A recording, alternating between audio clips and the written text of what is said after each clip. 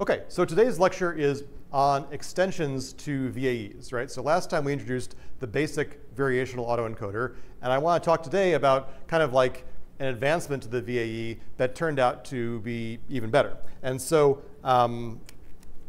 today is kind of two parts. The first part is basically extensions of VAEs, and in particular something that's called the VQ-VAE, which stands for vector quantized variational autoencoder. And we'll talk about what that means in a couple minutes. And then also, I want to talk a little bit about image quality metrics, right? So we noticed last time that the images that were being produced by the VAEs were a little bit blurry, right? And so we would like to have some sort of quantitative way of measuring how good are the images that come out of any given generative process, right? I mean, obviously you can have user surveys and people can vote on which image they like better, but ultimately we want to have something that's kind of quantitative that we can in theory optimize for and that we can benchmark different algorithms to see which one is producing better images. And so I want to talk about that problem a little bit also. So just to say what I just said, right? So we noticed, for example, that last time, you know, the VAE output can be a little blurry, right? And actually, let's talk a little bit about why that is, right? So for example, we know that what's happening is that the VAE is taking a input and it's mapping it down into a Gaussian PDF in latent space, right? So kind of what's happening is that if I have one input, I have a mean and a covariance, which I could represent in 2D like an ellipse. And if I have another input, I have a mean and a covariance that I could represent like this, for example, even though it should be a little more centered. Forget this guy. OK. And so now I'm going to sample from this space, right? And so the reason, or one reason these outputs can be sometimes kind of blurry is that if I generate, you know, a sample like this, which is, you know, arguably kind of like one standard deviation away from either of these means, that the generated sample kind of has to be consistent with both of these inputs, right? And the consequence is that there's a little bit of blurring, right? Because it's kind of fighting to be good for both of these disparate inputs, right? That's a very hand-wavy reason why things are sometimes a little bit blurry coming out of VAEs. And so one thing that we're going to do today, and then moving into next week when we talk about GANs, is, you know, we really want these generated images to be sharper, right? That's important for some sort of visual, you know, pleasantness, right? The other thing that I want to talk about is, you know, so one thing is that, you know, data distributions in the latent space overlap. That's kind of one reason why there's some blurriness. Another reason is that, you know, if we go back to our loss function, right, kind of our loss function was how similar is the original input to the decoded, encoded output, right? We want those things to be close. And if you look back at what cost function we were talking about, we were really talking about the MSE, the mean squared error, right? And as we're going to talk about in the second half of this lecture, it's very well known, and it has been for decades, that MSE is an extremely poor proxy for visual similarity between images, right? It's very easy to optimize over, which is why people use it, but it's really crappy when we talk about how similar two images are, right? So we really do need better image-to-image metrics to be able to make better images too. So kind of the second thing I want to talk about is that, you know, MSE is bad for perceptual similarity.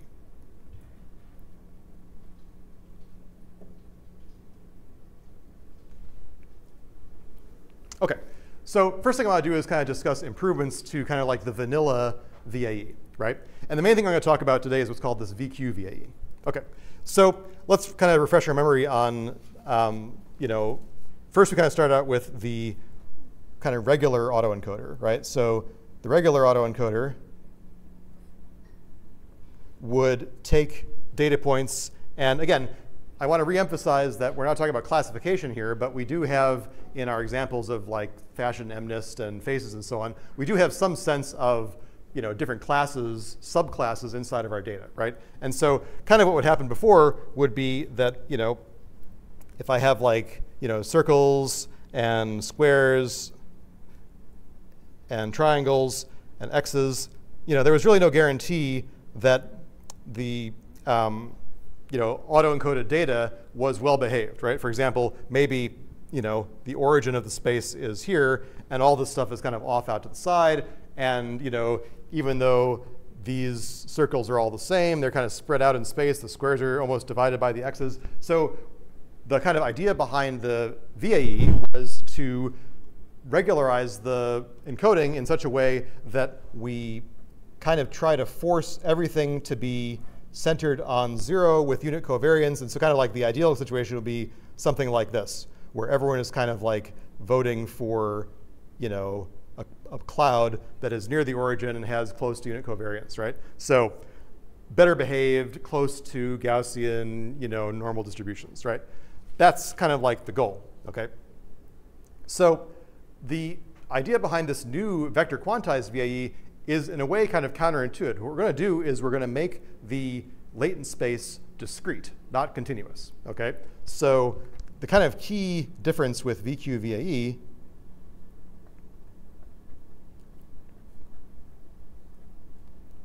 is that the latent space is discrete. So in particular, every input is going to get mapped to a sequence of what are called codebook vectors. And there's only going to be a fixed set of what these vectors can be, right? So let me be a little more precise about that. So each input is mapped to one of a set of, let me just say a discrete set of n vectors in k-dimensional space, right? So I have, E1 through En. Each of these guys is a vector in k dimensions. And this is called the codebook. And so instead, what I'm going to do is I'm going to have a image input.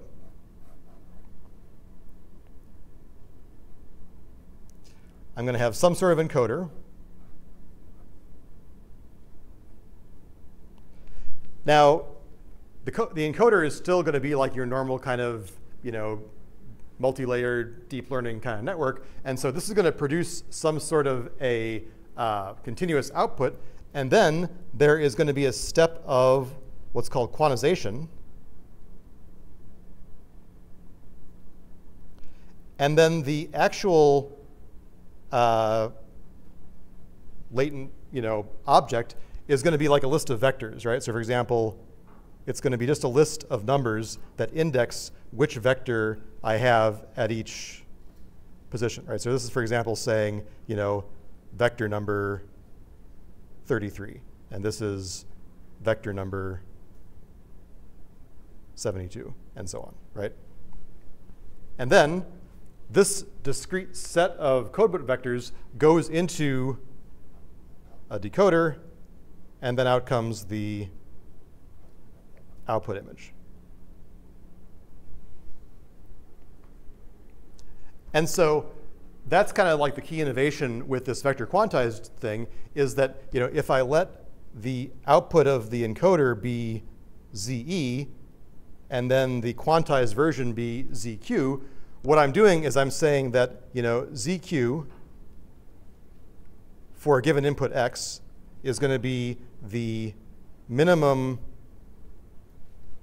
the vector that's closest to what came out of ZE. So it's like saying,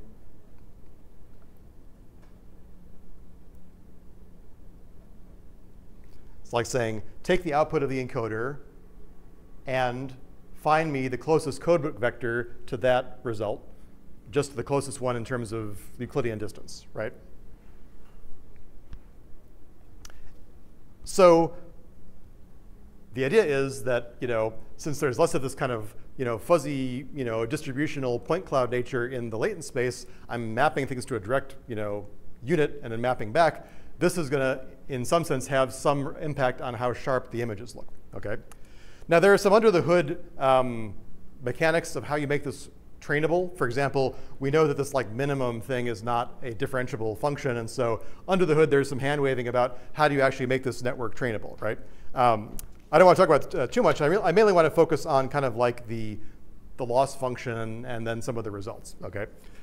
So it may seem kind of counterintuitive, right, that I take an image or an input and I map it to one of a discrete set of points, right? So for example, you know, if I had like a 512 dimensional code book, right, 512 vectors, and I had like 500 input samples, well then couldn't I just like map image 1 to, you know, vector 1 and image 2 to vector 2 and image 3 to vector 3? I wouldn't really be learning anything. It would be just like kind of, it would be very easy to reproduce the input in that way, but I wouldn't be learning anything, right?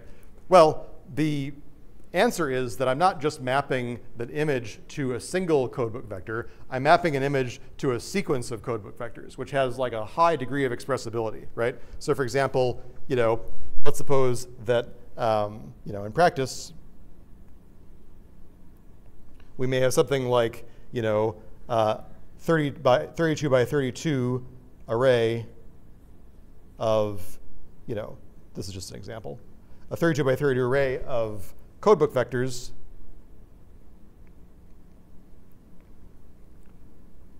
and say that I have 512 options of codebook vectors, then the result is that I have basically, you know, 512 possibilities to the 32 by 32 power, right, which is some huge number, right? So really, you know, there's no problem with this space being able to represent a lot of stuff, right? It's got high, you know, expressibility, okay?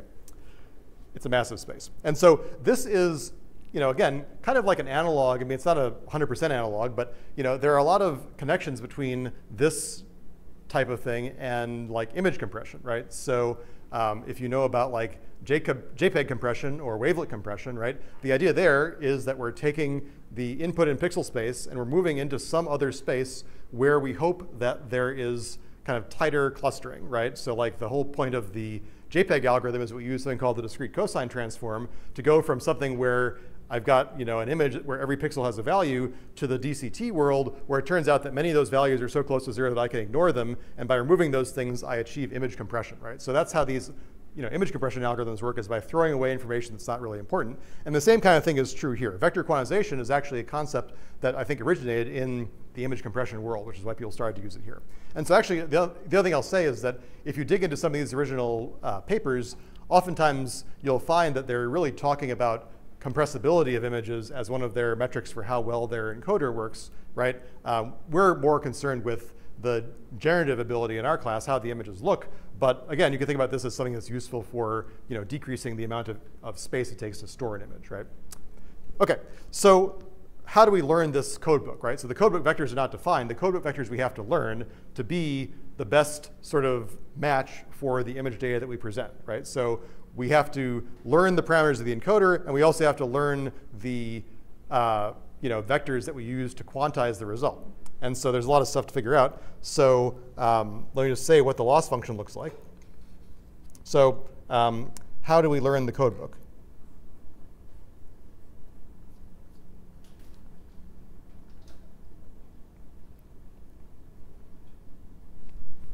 Well, the loss has kind of like 3 parts. And so let me put this on a different piece of paper here. So for example, we might say that the loss is, let me write this down first, and I'll talk about kind of what it means.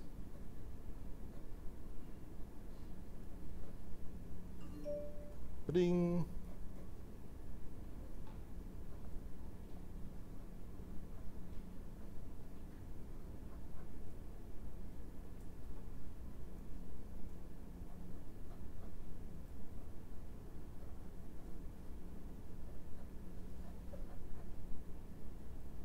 All right, so there's a lot of weird, unfamiliar terms here, okay?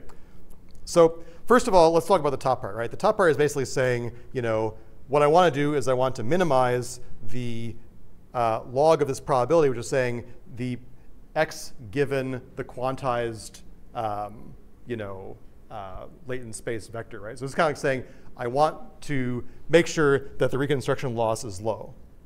So this is basically the same kind of term that we have from the normal VAE, just kind of cast in a slightly different way, right? So it's basically saying how close is x to g of f of x. Okay. Now we have these kind of two weird terms here, right? So this is kind of like, again, the part that really optimizes the encoder and the decoder, right? This is more like the VAE part here. Now, this is like stuff that's more related to the codebook, okay? And so this SG is a kind of a weird function called stop gradient. And basically is, keep this fixed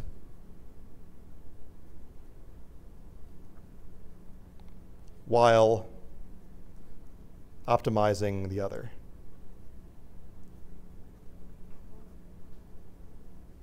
Right, so if any of you have done something that's kind of similar to like, coordinate descent or something like that, where you say, okay, I'm going to take different steps, I have a bunch of variables to optimize, I'm going to fix these two and optimize the third, then I'm going to fix these two and optimize the first. So it's kind of like the same kind of idea where, for the purposes of this term, the encoded, space is fixed, and then these are my code words, right? So in some sense, this is like saying, I want there to be good alignment between, so this is called codebook alignment. Let me write this over here. This is called codebook alignment.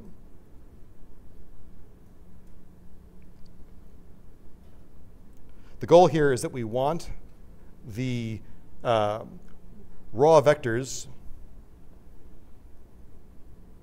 to be close to the quantized versions. Right? I don't want to have to search too far from my continuous output of the encoder to find a good codebook vector, right? So I kind of want to make sure that my codebook vectors are not too far away, right? And since I'm in this step, I'm basically allowing myself to move the codebook vectors around to be as close as possible to the stuff that's coming out of the encoder, right? Now here, I've fixed what the codebook vectors are, and I'm basically allowed to move around the quantization. And so this is called the commitment loss. All right, so I'm going to kind of say here, here, and this is called the commitment loss. And kind of the interpretation of this is I want to get the embeddings as close as possible to the fixed codebook vectors.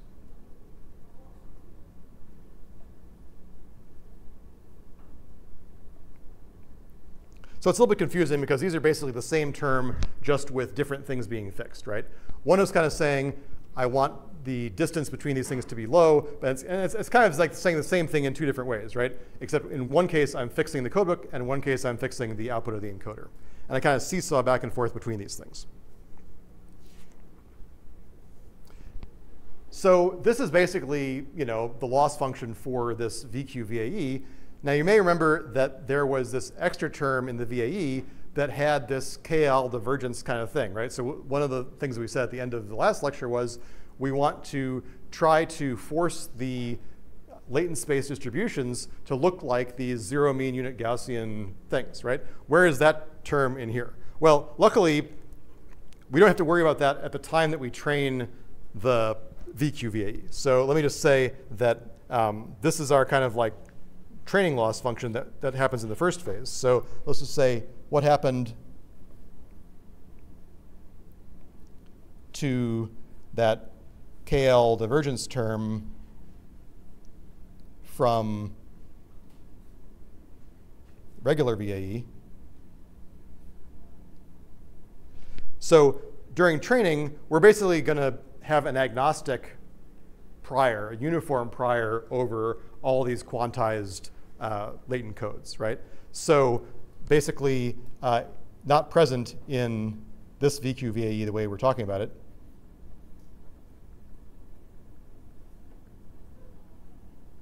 The idea is that we kind of assume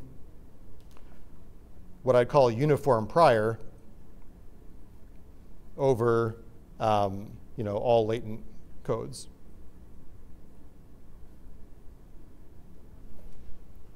So in that case, That's like saying that the KL term would basically be like a constant, so there's no need to include it at all. There's no ambiguity about what quantized codebook vector a given input is mapped to, right? So there's no, just like, so in the VAE, we were going from a input vector to kind of an uncertain distribution.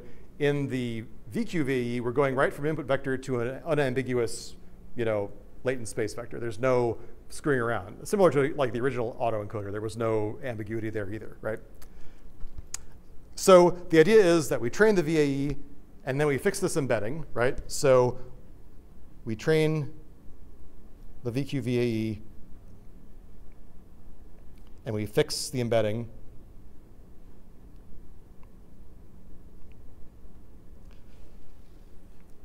And then there's one final step, which is that now we need to sample from this to generate new images, right? So there has to be some sort of sense of what is the distribution of the data in this latent space, right? It's definitely not going to be uniform. We're kind of assuming that is for the training, but it's not going to be the case in practice. So we need one extra step in order to sample, right? So we need one more step of learning a prior, a non-uniform prior, over the latent space, right? Which I can think of like the probability of a latent vector z. And then we can sample from this learned prior in order to generate our new results, okay? One way of thinking about this is that if the prior is non-uniform, we can compress the image into even fewer bits, right? So like, you probably learned about Huffman coding in some point in your career, right? So Huffman coding is a way of taking, like Morse code is kind of like an example of Huffman coding, right? You could use an equal number of bits for every letter that you transmit in Morse code, but it doesn't make any sense to do that because some letters are more probable than others. You want to assign short code words to E and A and long code words to Z and Q, right? Same kind of idea here. We want to learn a non-uniform prior over the latent space so we can be as kind of compact as possible, okay? And so the non-uniform prior is learned using a model called pixel CNN. So this non-uniform prior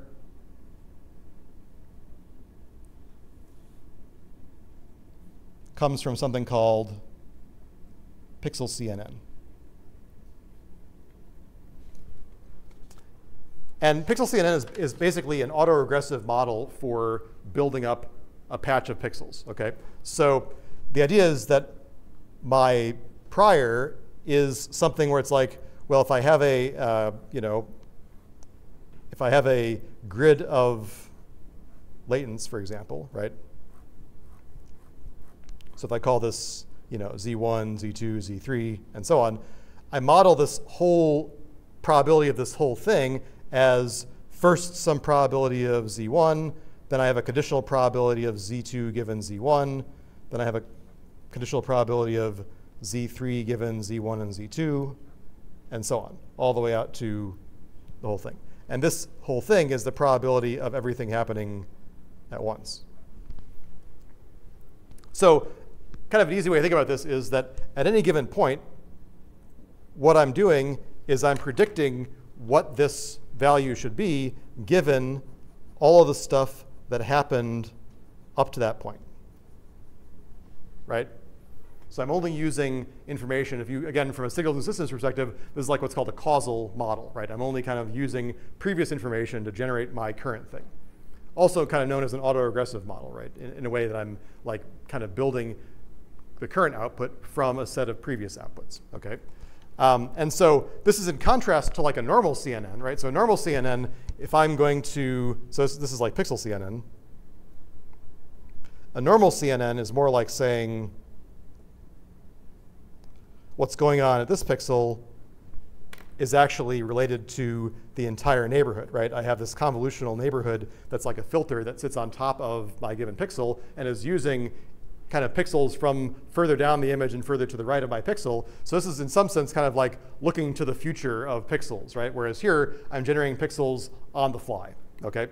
And so you can actually make this work kind of in a normal CNN by making a mask that kind of says that any weights on future pixels should just be 0, right? So you'll see this kind of like masking inside the implementation of these CNNs.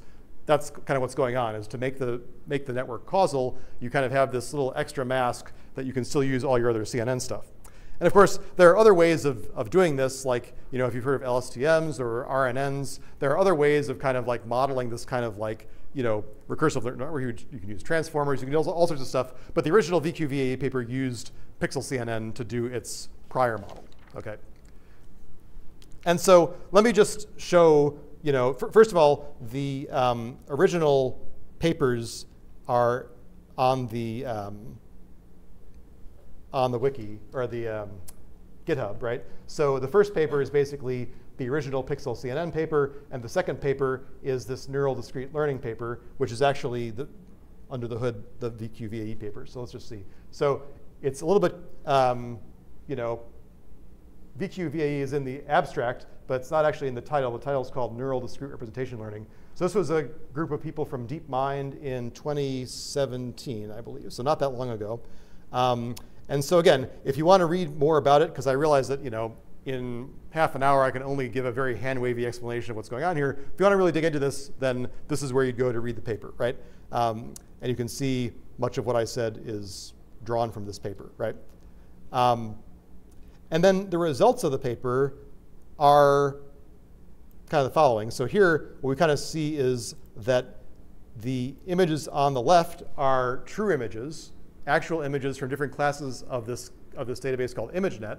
And the right-hand side are VQ-VAE reconstructions of those images. And we can kind of see immediately that they are a lot sharper than the things that we were getting out of the regular VAE, right? So this is kind of one reason why people preferred this version, is because the generated images were immediately of higher quality, okay? Now again, these are only like kind of like the closest images that I could get from encoding and decoding a given point, right? Now we want to look at what is the generative ability of these models, right? What kinds of entirely new pictures can they represent?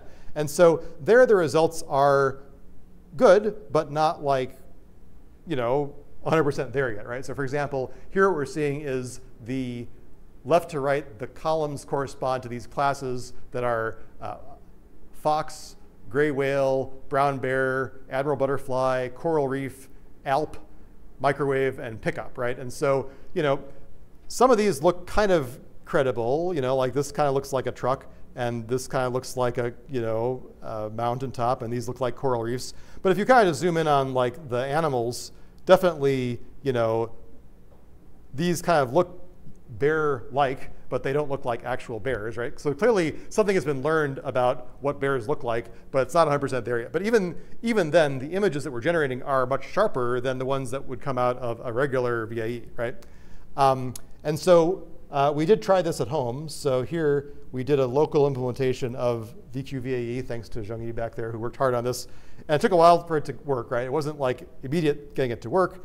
And we just used a few classes. We used cat, dog, and I believe wildlife or something like that, which is like tigers and lions and stuff like that. So again, these are our local results running on the machine downstairs, where the reconstructions of the true images look OK. And then we train the pixel CNN to generate the prior, and then we decode. And so now what you see here are, you know, the attempted cats, dogs, and wildlife. And, you know, again, if you look at the top row, clearly these are kind of cat-like, right? Like I think probably the most successful one is something like this maybe, or maybe like this. The other ones look like kind of mangled cat pictures. And the dogs kind of look like dogs. And the wildlife, you see some like leopard spots and cheetah skin and stuff like that. But it's not quite there yet, right? So yeah, I feel like we did a pretty credible version of the same kinds of results that you see in the paper, right? But again, just like I said before, the initial seed often leads to better research, right? And so one thing let me say before I forget is that the VAE idea, right, this kind of vector quantized thing, is really the basis for what's under the hood of the original version of DALI, right? So DALI 1, right? You guys are used to DALI 2, but the first DALI, which I don't think they called DALI 1, they just called it DALI, used a something similar to a VQ-VAE under the hood. They call it DVAE. I don't remember what the D stands for. And it's a little bit different in the sense that, so this was in 2021. It's a little bit different in the sense that instead of having an image that we map to a vector of codebook entries, right? So kind of what we were saying before is I have a bunch of, codebook indices. We instead map to what's kind of like a PMF over the embedding space.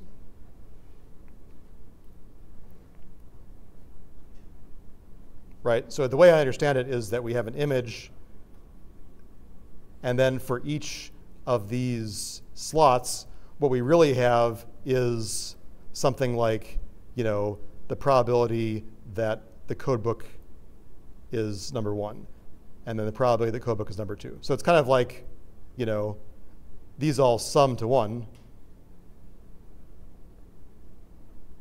So it's kind of like a discrete, PMF over the possible codebook entries. And then you sample from this distribution in the decoder, and again, there are some bazillion tricks to make this work and make it tractable, right?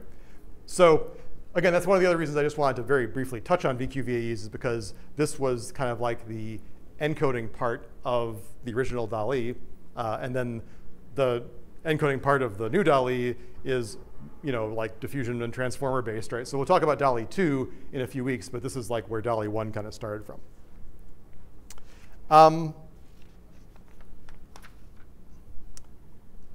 Okay, and before I leave this topic, I'll give you a chance to ask questions in a second. I just want to say that there was then another version of this that came out that is kind of like the sequel, VQ-VAE 2, right? So, VQ-VAE 2, the innovation here, again, basically by the same group at DeepMind, one thing that we know so far is that the ability to create new images is fairly limited to fairly low resolution images, right? Like 32 by 32 or 64 by 64, So the innovation of this was to enable much, much higher resolution output, right? So the key innovation was to enable like high res output. For example, 1024 by 1024 images. So I can show you quickly what the kind of comparative results look like, right? So this is what I showed the figure from VQ-VAE, the original paper, and these are results from VQ-VAE 2, where now if I generate these kind of class-specific things, well, certainly there's been some improvement under the hood, because now when I generate things that look like poodles, they all look pretty reasonable. And here I generate a bunch of spaniels. I don't know, this person doesn't look like a spaniel, but I'm not sure what happened there. And then these are like very high resolution faces that came out of VQ-VAE 2, and now something is cooking, right? Now these look like the kinds of fake humans that we're used to kind of seeing from like other generative models, right? So this puts us in about 2019 as a state of the art for generating models, especially for human faces. This is like kind of, I'm not sure why this one has green hair, but this was like, again, suddenly making things that you might not be able to tell were not real people, right? Going from these blurry fuzzy faces to really sharp faces. And so I can just say briefly that the idea that enabled this was to use a hierarchical VQ-VAE, right? So the enabling technology was to use kind of like a hierarchical system. The idea is that, and again, this is very hand-wavy, the idea was that I would have like an original image, and then I would encode it into a lower resolution image, and I would encode that again into an even smaller image. So say, for example, if the original was 256 by 256, I might take one step to go down to 64 by 64, and another step to go down to 32 by 32. Then I would vector quantize my results to make like a set of codebook vectors at this kind of low level. And again, since I've made this image so much smaller, this is kind of like a very small, low detail version of the original image. The only thing that we left after I do this subsampling is very coarse, like color differences and like big picture patterns, right? So this is what I would call like kind of like the global information, while this layer still has some edges and details that are visible. So the idea would be that I have a another quantization here that makes a set of tile or a set of codebook vectors at this next broader scale, and these are like fine details that are conditioned on the above.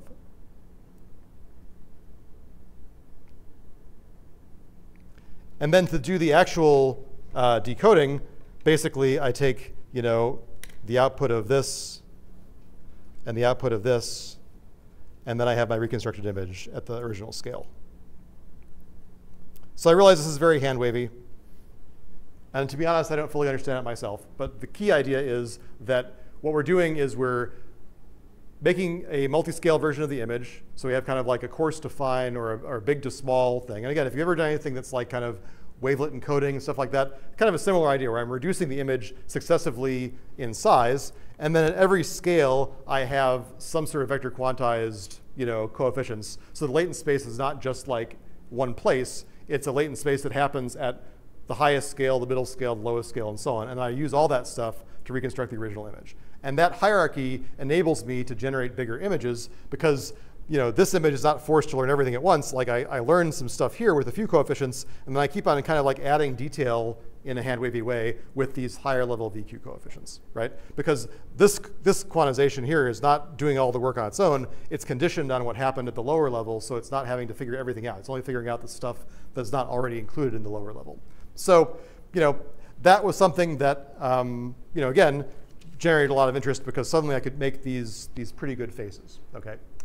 Now, I will say that my understanding more or less is that then, kind of GANs came on the scene, and next week is going to be our introduction to GANs. We're going to talk about that for at least 3 lectures. And suddenly people basically started using GANs instead of VAEs, right? So I don't want to dwell a lot on this because I don't think that VAEs is like kind of like the current best technology. In fact, now everyone's using diffusion models instead of using GANs, right? But this is kind of like the historical development of this stuff. And again, you can see that this is not that old, right? NeurIPS 19 was 4 years ago, right? So that's not so bad, right? It's really gone leaps and bounds. This was still at the point where you were only generating images of a certain class, right? There was not this idea of text prompt to generate an image that had a bunch of stuff that was combined together. We're definitely going to talk about that as we go further. So kind of what I want to do in terms of layout is first we'll talk about, we're finished talking about VAEs, then we'll talk about GANs, then we'll talk about diffusion models, then we'll talk about language a little bit, and then we'll talk about how all that comes together to be able to generate kind of arbitrary looking images of whatever we want from the text prompt, right, that are no longer tied to these classes. Okay, so let me pause and ask about questions or comments to the extent that I can answer them. One thing I will say, question, yeah.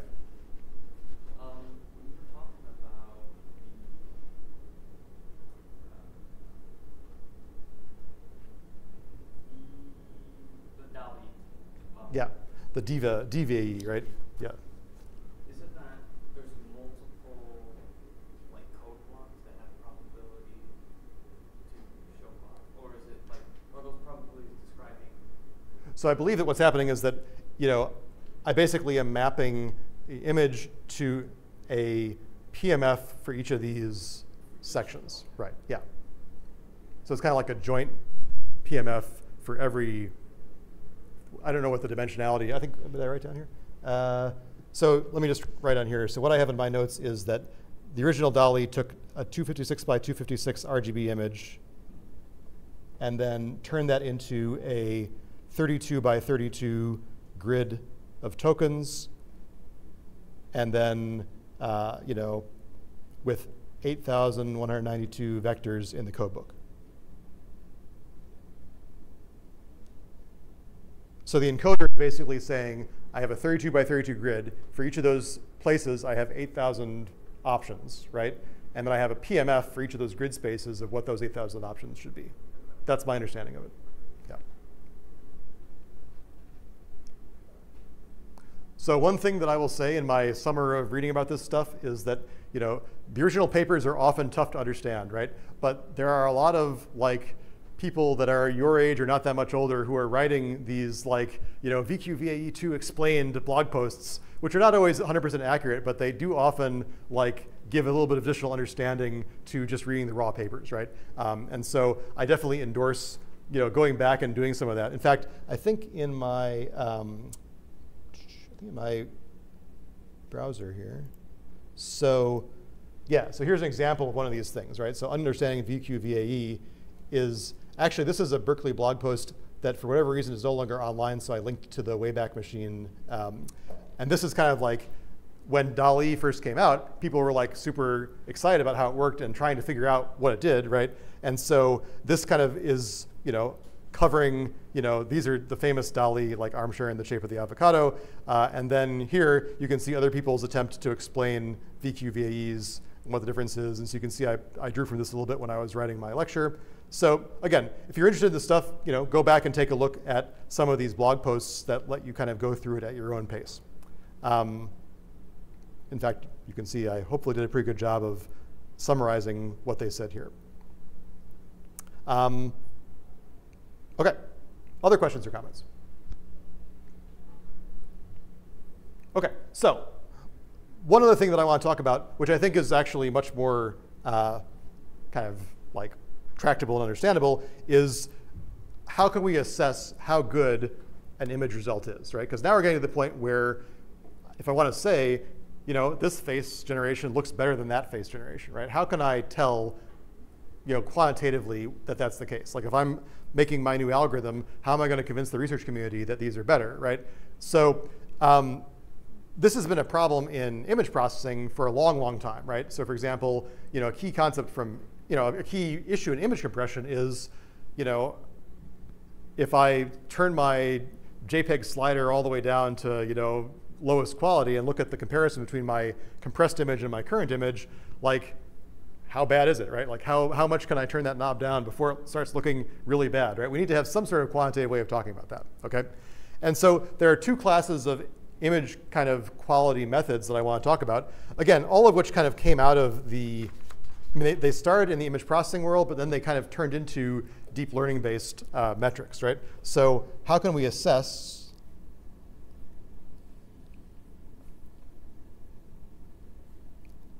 how good a generated image is?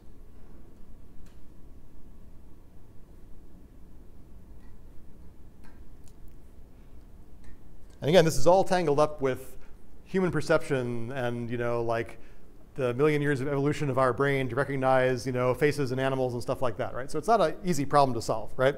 There are basically two classes of methods, right? So there's something called full reference methods.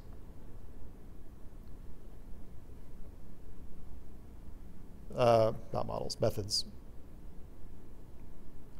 Basically, the idea is to compare, you know, some sort of original image versus some sort of a processed or reconstructed image.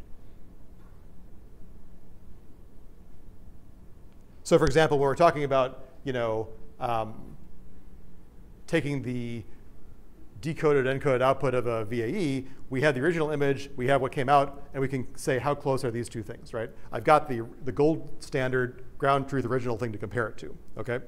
And so, you know, the original kind of methods were like, you know, MSE, right? So MSE is basically like, you know, I look at the average of all of the pixels of the, you know, truth versus all the pixels of the reconstructed, and I look at the average error, right? It's easy to use in a training method, but as I'll show you in a second, it sucks as a perceptual quality metric, right? And also kind of related to MSE is PSNR, which is the, I'm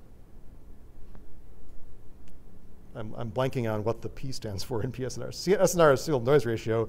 What does the P stand for? Who knows what the P stands for? Peak, I think, signal to noise ratio. Is that right? Something like that. Embarrassing. But anyway, it's basically the same thing as the MSE, right? So it's related to this sum of squared errors, okay? And so it's so mathematically easy, but it's known that it doesn't correlate really well with perception, right? And so some of the earliest work on this kind of observation came in 2004. And so if we go to this picture, so this is a picture from a famous paper by Wang et al. And Albovik's group, where we look at the upper left-hand picture, right? So the upper left-hand picture is the original, and all of these 5 images have exactly the same MSE, okay? So this one is basically just like contrast stretched. This one is, shifted up so it's a little bit brighter. This one is like a poorly JPEG compressed image. This is a blurry image, and this is an image that looks like it's got a bunch of its pixels randomly flipped to black or white. All these comparisons would give you exactly the same MSE, right? And of course, that's a huge problem, right? Because clearly, we as humans would probably pick like image C, for example, as being the closest thing, right? And we'd say that image E or image D is really bad, right? So that set off a whole bunch of research on, okay, so how can we design fully automated ways to make a metric that kind of, or a measurement that kind of correlates well with human judgment. And so their proposal was something called the SSIM, Structural Similarity Image Metric, I believe. And so the next development in perceptual stuff was the SSIM, which was around 2004. And so this was, again, pre-deep learning, right? So it's basically like a weighted combination of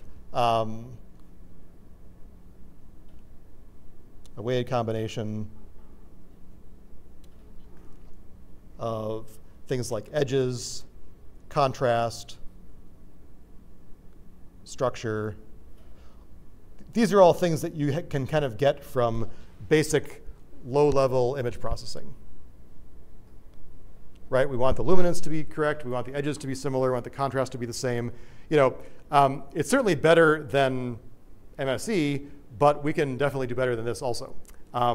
So, again, around the same time, there was something called IFC. I don't remember what this stands for, but this is kind of like the same idea in the wavelet domain. So if you know anything about wavelets, again, right around the 2000s, wavelets for image compression and image representation were a super hot topic, and it turned out that you could do a pretty good job representing these kinds of things in the wavelet world. But with the advent of neural networks, suddenly the image comparison metrics took on a whole different flavor, okay?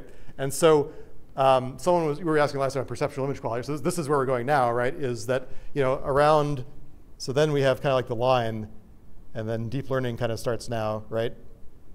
So below the line, we have basically like VGG is a network from Oxford. So this was probably in 2015, 2016. So this basically looks at the L2 distance, like the Euclidean distance between feature maps of a deep neural network.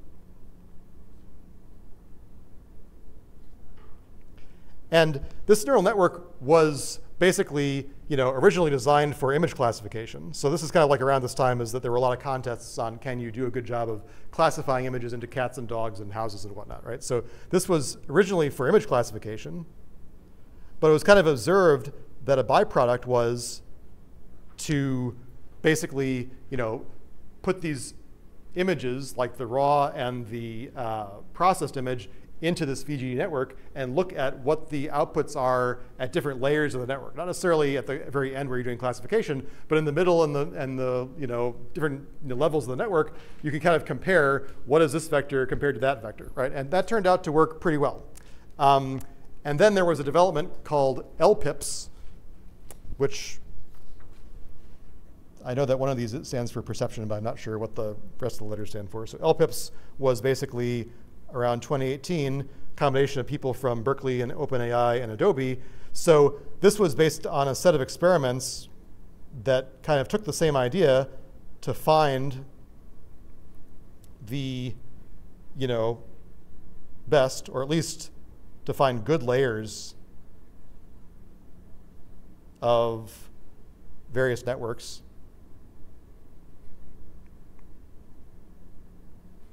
to match as well as possible with human judgment.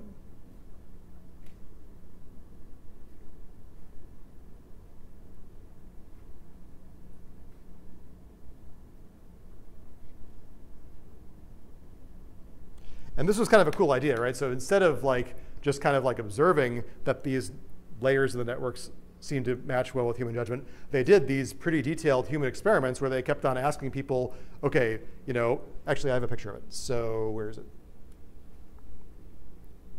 Right, so they would basically ask people, you know, which of these patches is closer to the middle, right? A or B. And so you can see here that they score kind of like what humans would say, what you'd get with something like PSNR or SSIM, and then what you get with various networks. And so, you know, for comparison, right, like as a human, you would definitely say that the, you know, patch 1 is closer on the left, and you'd say that patch 0 is closer on the right because there's this kind of like chromatic aberration, and then you'd say that patch 0 is also closer on the far right, right? And so it's tricky to get a, you know, set of layers, and they, as I recall correctly, it wasn't just one layer, they were looking at combinations of layers. And so this is also a very interesting read, this paper. This is kind of showing, again, that if you look at different metrics, they can give you very different outputs for how similar two things are, right? So for example, you know, if you go based on this SSIM metric from, you know, left to right, you know, it's saying that these things are far apart and these things are close together, which is sometimes true, but like over here, you could see that like these things don't seem very close compared to like these things over here. And then on the other hand, you know, you've got this kind of you know, network based on a GAN where they're kind of using metrics to tell whether it's near or far. It's very hard to get these things that all agree with what humans would think. It's a cool paper to read, and I suggest that you check it out. And so it's not necessarily so easy, I don't think, to optimize because you can't necessarily have this extra whole layer on top of your, you know, loss function. But it is a way that people can use to compare, like, how good are the outputs versus the outputs from some other network, right? So if you're talking about the quality of a, you know, autoencoder type network, you could definitely compare A versus B by seeing which one had a better LPIP score, right? And so these days, that's kind of like, I think, for full reference comparison, pretty much a great thing to try, right? However, we don't always or often have the actual original image to compare something to, right? And so, you know, the other type of image comparison is what's called no reference image quality, right? So the idea behind no reference image quality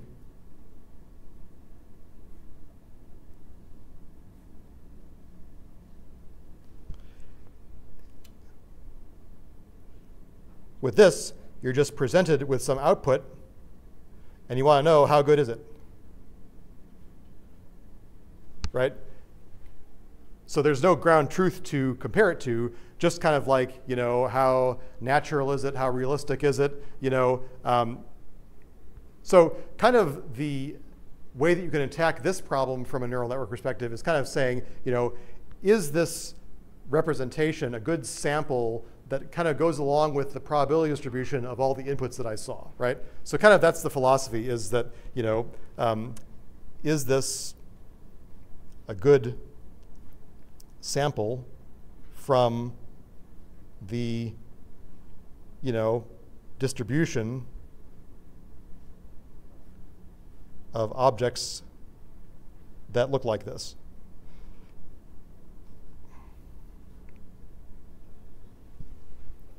So this is something that's really important for stuff like GANs, because GANs are generating these totally, you know, images that came out of nowhere. But I will say that, you know, most of these no reference metrics here depend on you knowing that your generated image is in some sort of a known class, like it's a face, or it's a dog, or it's a cat, or it's a type of dog, right? Like you can't just like apply this to, like I take a picture of this world and I say, okay, so how good is this image, right? That's not a very well-defined problem, right? I want to know if I take a picture of this face, okay, does this look like a human face? That's a more well-defined problem, okay? And so you're going to see a couple of common measures, especially as you look at the GAN literature. A key one is called the inception score.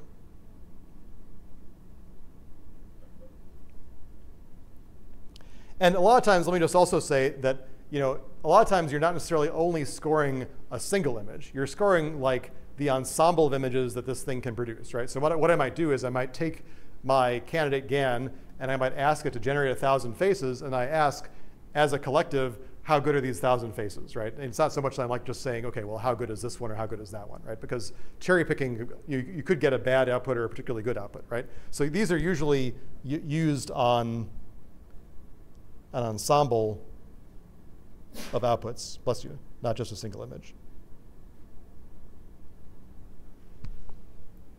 And so inception, the word inception comes from this famous Google network that would basically output the probability that your image was in a given class, right? So again, much of this original deep learning work came out of image classification. And so, you know, the inception network, forget about exactly how it worked. Basically what it would do is it would produce a probability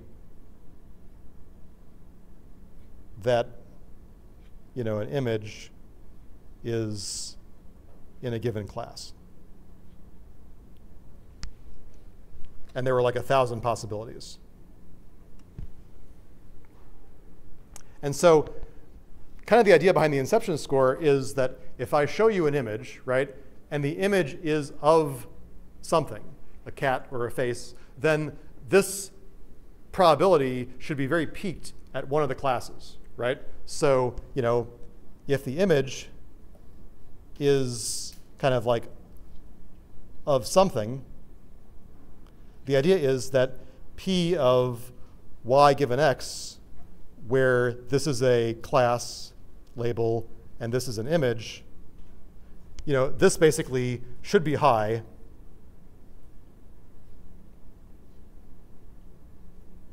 you know, for some class. And conversely, it should be low for other classes. Right? So if I show you a picture of a cat, I should have something that's saying, hey, it's 0.99 cat and 0.001 dog and 0.0001 fish and so on, right? So we want there to be a very peaked conditional probability distribution that says, hey, yes, I think this is in the given class, okay? But the ensemble part is that we also want the generated objects that we make. If I ask for 1,000 things, we also want those generated images to be diverse, right? We want them to kind of span the whole mass of probability that corresponds to that class. Because I don't want to have something where, for example, if I'm always generating the same person's face, right? Well, then it would be great on this score because it would be like, hey, yes, that's a face, right? But we don't want the network to learn to always make that face, right? We want it to have a wide diversity of all the kinds of faces that it can make, right? So in addition to this being high, we also want high diversity in the generated images.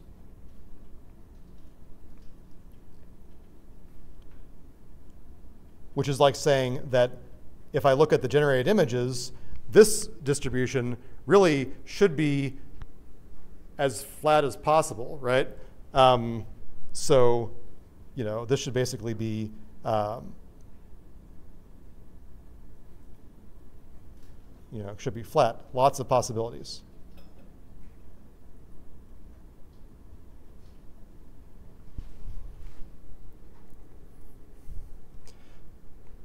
So basically, this is kind of like saying, well, let me make sure I got this right. So y is the label, right? Yeah, OK. And so kind of what we want to do is, I've got this thing that says I want to look at the, you know, look at the KL divergence.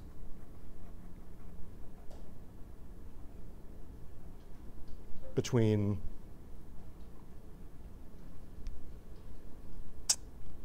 P of y given x, and now I'm getting a little bit stumped on my notes because I have in my notes P of y. Seems like what I want is P of x.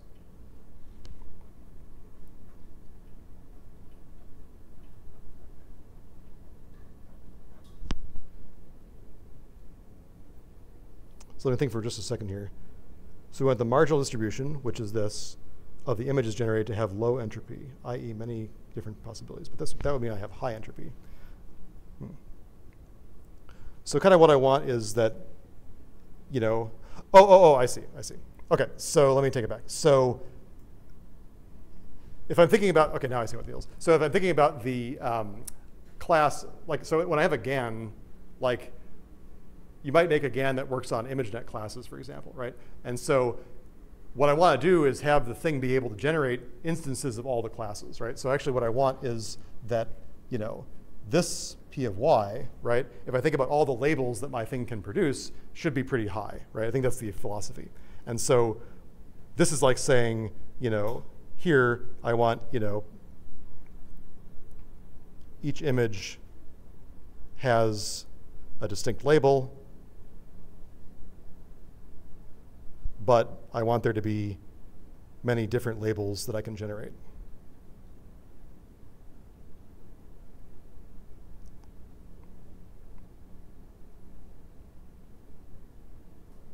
And I want to make this big, right? Because I want this to be sharply peaked and this to be relatively flat. I believe that's the way it works. So this kind of only makes sense when you're talking about generative models that are kind of tied to a specific set of classes, right? It doesn't work so well when you're talking about, like, you know, I don't know whether like mangoes are in Inception, but like if I choose some sort of noun that is not in my, you know, set of ImageNet classes, then this is not very well suited, because the Inception network only really works on these 1,000 specific named classes. Okay. And on top of that Inception score, you'll also see something called the Fréchet inception distance, which is like a modification of the inception distance.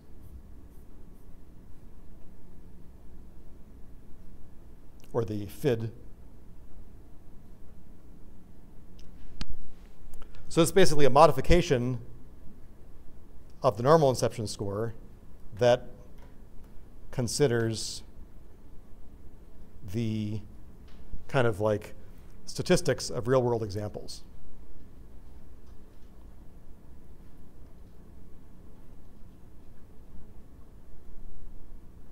And so the idea there is that what we do is we use in Inception, the Inception network, to generate feature vectors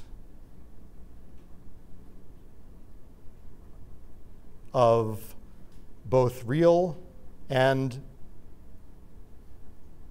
you know, synthesized images.